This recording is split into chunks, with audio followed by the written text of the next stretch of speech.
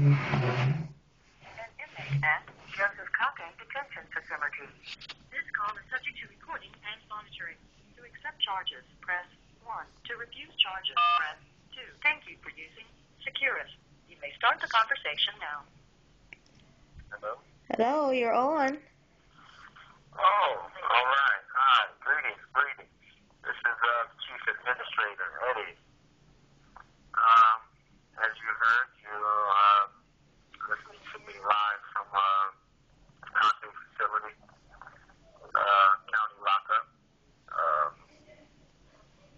Things are still going kind of slow. The court is refusing to adhere to jurisdictional mandates and requirements. They've decided to permit self-representation, but they did appoint standby counsel because I stated that I will not waive any rights, but I will be representing myself. Some interesting things is the court is operating under the Foreign Sovereign Immunities Act, which strictly prohibits them from hearing cases in regards to foreign sovereigns. So after that trial, if there is a trial, I don't know what's going to take place. But needless to say, the belligerence exists, and the prejudice exists.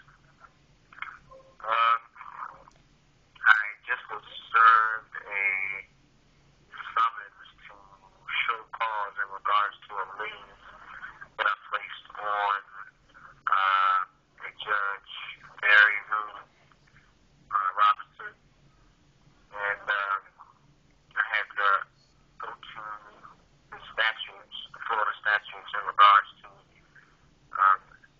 executing that lien. But what it seems like, or how the statute reads, is I have to initiate a foreclosure action. Initially, when I got a show cause order in regards to Shannon Doran's lien, I actually did an affidavit rebuttal, point to point.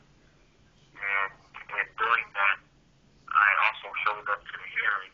And as the statute reads, that causes a waiver of hearing for the defendant, which I believe the defendant in the case did. It permitted the court to vacate the lien.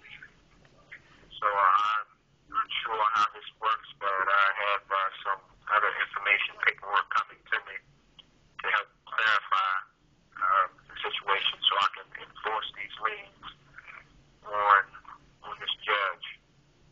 Another thing of interest is I have the magistrate. The magistrate has a court order denying that I have any contact whatsoever with the county recorder.